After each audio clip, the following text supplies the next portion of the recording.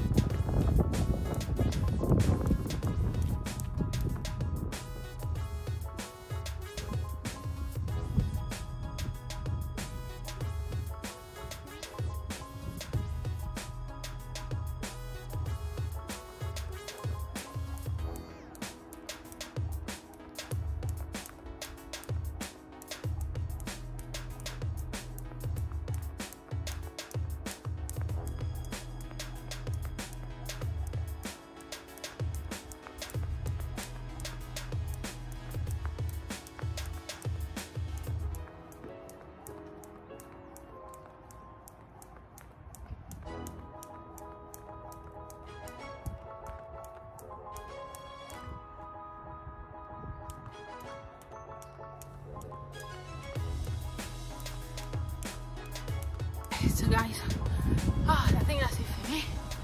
I'm out of breath, but that was a good workout. It's nice to work out in the sun. Bye everyone.